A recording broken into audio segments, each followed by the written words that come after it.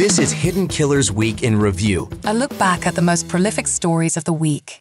Behind every locked door is a story waiting to be uncovered. This is Hidden Killers with Tony Brueski, featuring psychotherapist and author Siobhan Scott.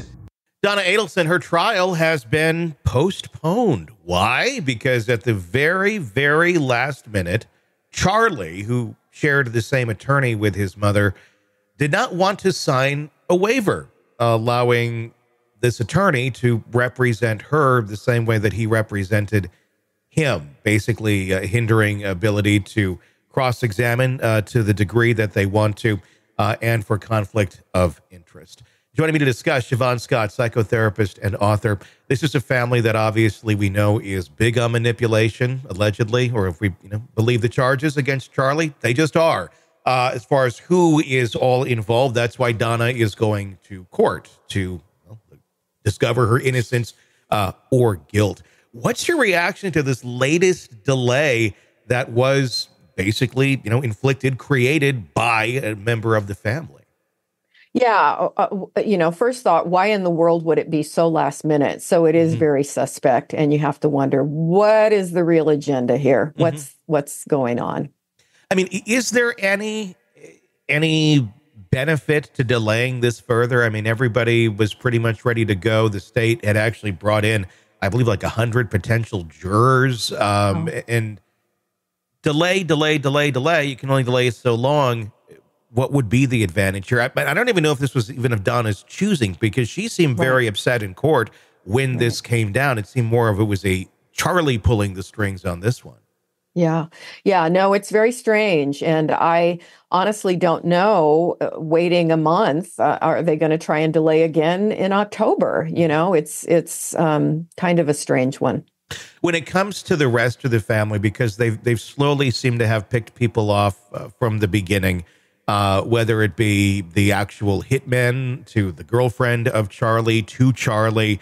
And then we saw Donna get arrested shortly thereafter of Charlie's conviction.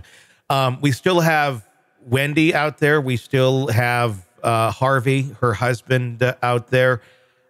That's an interesting mix of people who have not been charged in this yet. What are the odds here when we're talking about the relationship that Donna had with her husband, that he would not have some idea as to what the hell was going on or be involved in it? Could this really be a case where he was just completely out of the loop, completely just the whatever you want, honey, you do it? That's kind of how I picture him. But again, he was ready to go on that flight to Vietnam as well. He had to have some idea what the hell they were doing. One would certainly think so. Wouldn't it be interesting to have an in-depth conversation with him? He knew they were fleeing, but did he completely comprehend the degree of involvement that she had in the murder? He may not have. He may have thought that, this was all unfair. And obviously he was used to letting her direct the show to a large degree.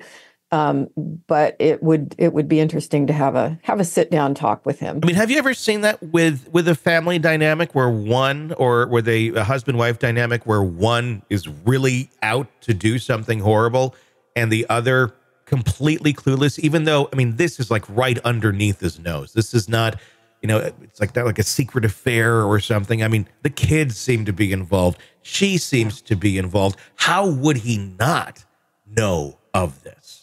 Yeah, I think he had to have some degree of awareness. Usually when these kind of things come up where the spouse really had no idea, it's tax evasion or lying to the IRS. I've seen a lot of that. I've never seen one of these kind of situations.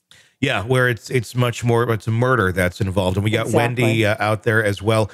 With not having charges against any of these people, why do you think that is? Do you think there's just not charges out there to be brought yet? Or are the authorities sitting there going, you know what? More time to hang themselves, more time to incriminate themselves as the process of justice rolls forward on Donna? Certainly would be something they'd be talking about, probably with friends, family.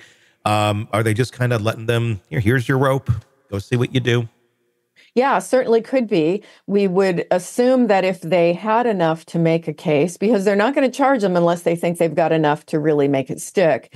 It may be that, they're waiting to see, or they may have just decided at this point, we're going to go for the ones that we think we can get a conviction on. Yeah, I mean, because this is not one of those cases where, like, for example, Diddy and such, there wasn't other arrests around him. And I imagine they're now watching some other people very closely to see what their actions are, incriminate themselves after the fact. And that's usually for like sex trafficking or drug rings, operations where you're going to pull a lot of people down who are still out there potentially hurting others. This seems to be kind of said and done. I don't think Wendy's out to kill anybody anymore. I don't think Harvey's, out there. It's just, they're just kind of sitting ducks. So I'm trying to understand what the reasoning would be to let them just sit there, again, unless maybe they just don't quite have enough yet and they're just going to wait till they do. Yeah. I kind of lean toward that thought that they just don't have enough. And if they did, we would already see it moving forward. It's going to be fascinating. She has the next hearing coming up with case management on October 15th.